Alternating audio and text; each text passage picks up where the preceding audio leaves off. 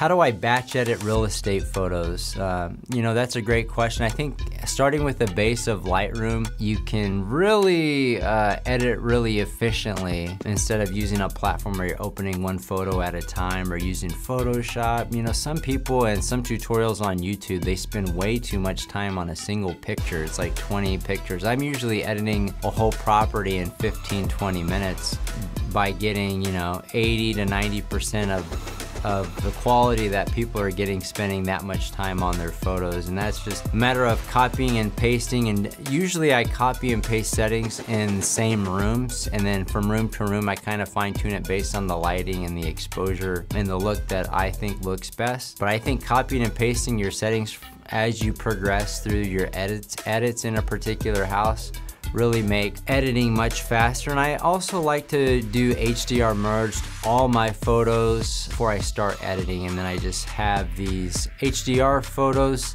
that have a lot of detail in them that gives me a lot of flexibility when I'm editing. So that's how I prefer to batch edit in Lightroom.